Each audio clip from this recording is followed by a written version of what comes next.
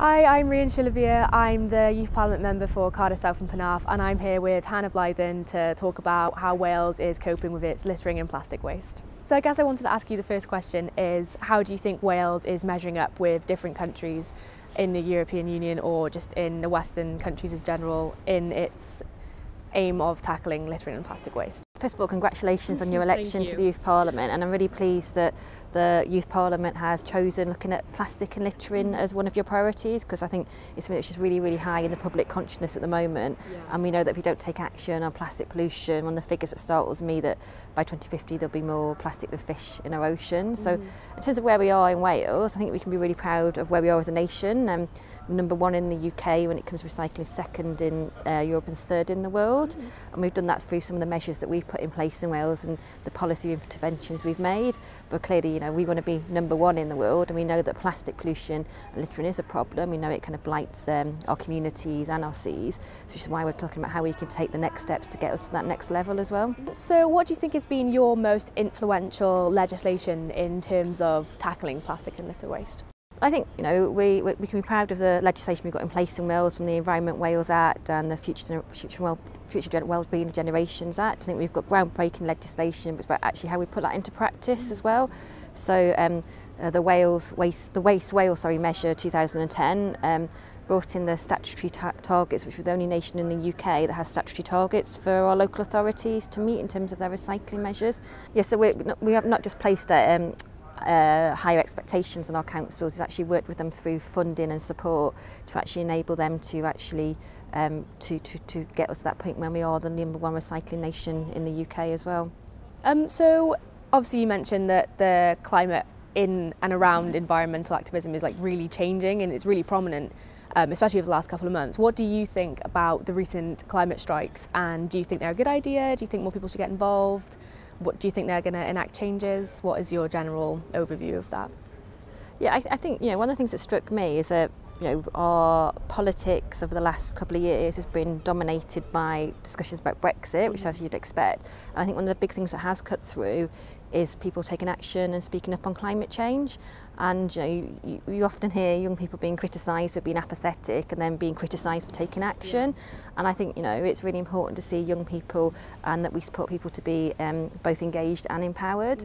And I think you do need, I'm a politician now, I guess, and I still find it strange to say those words, but I became a politician because I was an activist and a campaigner, and it's really important that people are there to put pressure on government too, but actually to work with us, because I think the only way we're going to get to where we need to be is actually by working collectively, because not only it's not just about legislation, it's about us changing our individual behaviours as well. Do you know what you're aiming to tackle next with the government in terms of littering and plastic waste in Wales? Yeah, absolutely. So we're not complacent. We know we need to continue to do more and build on the work we've already done. So one of the things we've got at the moment, we're looking at introducing possible deposit return scheme, and also extended producer responsibility. So extended producer responsibility is actually we focused a lot now on recycling, and we should be really proud of how far we've come and the contribution citizens in Wales have made to that. But actually that's looking at products at the end of life. So a lot of people now talk about you go in the supermarket, excessive packaging, packaging that's difficult to recycle. So what extended producer responsibility will do, we'll look at actually how those producers take more responsibility for the waste that they produce, so it's in line with the polluter pays principle.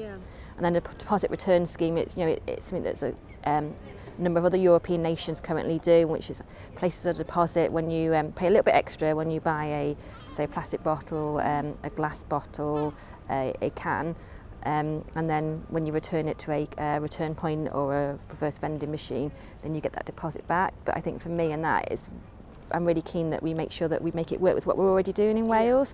So like I said, people are, most people are really good doing their recycling at curbside, getting it collected, but actually, how are people going to feel about then having to take some of that back to a collection point, actually to get their deposit back as well. So it's actually how we work with communities and all stakeholders to make that work best for us in Wales. How do you think, in terms of, we are proud to be number one in the world when it comes to recycling, how would you say we could get to that next level, and actually how do we get more people engaged and involved, and that message out there that is a really, we're not just doing it for the sake of meeting targets, we're doing it because it's the right thing to do? I think it's just about talking to the public and telling them that we are listening to them, and we understand that you are concerned about certain aspects of environment and littering and plastic waste. I think it's also about just telling people what they can do, because I think it sounds silly, but I think a lot of people are confused about what can be recycled and what can't, and just educating people on just little things that they can do, I think will make a big difference. And it will also, I think, show encouragement to the government to say that, look, the things that you are implementing, people are listening to, and people are willing to get on board with those things and push them to the next level. Yeah, I mean, that's something that's been raised with me quite a bit in terms of people still being unsure what they can and can't put in recycling. I think, you know, that's why we have kind of awareness raising campaigns, but also the extended producer responsibility will also look at actually how better labelling for products too, so people are clearer what they can and cannot recycle. I think that's a really good idea, just so you turn it over with, because you have all these symbols and it's obviously really easy to tell people what they are, but if you just print it, you know, recyclable, then I think just making it easier for the public to get involved is, I think, will go a long way. And do you think we should look more at actually how, not like we say, not just the end of life when you recycle something, but actually how we keep things in circulation more and well, so we reuse things more?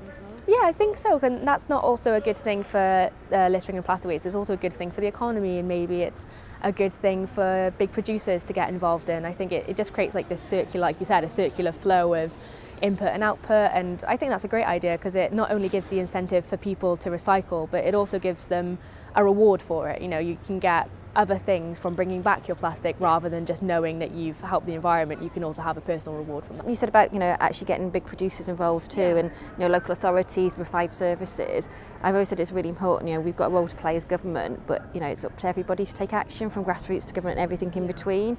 I think one of the things when we look at now, we move to a deposit return scheme, which is why I'm working with local authorities and retailers and producers to actually, so during the consultation stage, we take all that into account, so we actually we get a system that works for us in Wales as well. It's one thing asking individuals to make differences, and I think there's been a lot of change, you know, in people using reusable straws, and I've seen a lot of people starting to reject plastic bags and everything.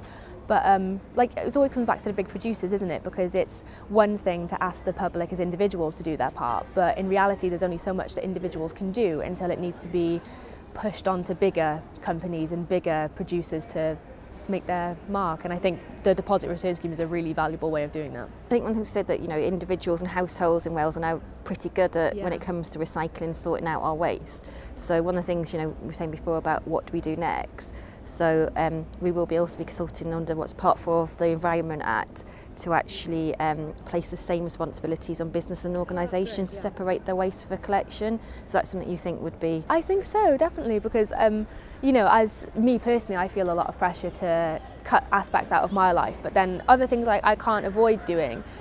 But every little thing that someone does will amount to something bigger. But by involving the bigger people in the first place, I think the changes will be dramatic. Like you said, we've all got a contribution to make, and our small contributions adds up to that bigger collective effort, doesn't it? Definitely. Well, thank you very much for meeting with me. It's been really interesting to see how the government's tackling this issue, and I'm sure that a lot of young people out there will be very grateful that I've had this opportunity to speak on their behalf. It's a really enjoyed meeting with you as well. I think it's really good what the Youth Parliament is doing on this, and actually, you know, it's so important that our Youth Parliament members are leading the way, because actually government taking action on waste and litter is actually, it's in the interest of future generations. So I really wish you the best of luck of it, and you know, anything else I can do to help the committee and the Parliament going forward, then don't hesitate to ask. Thank you.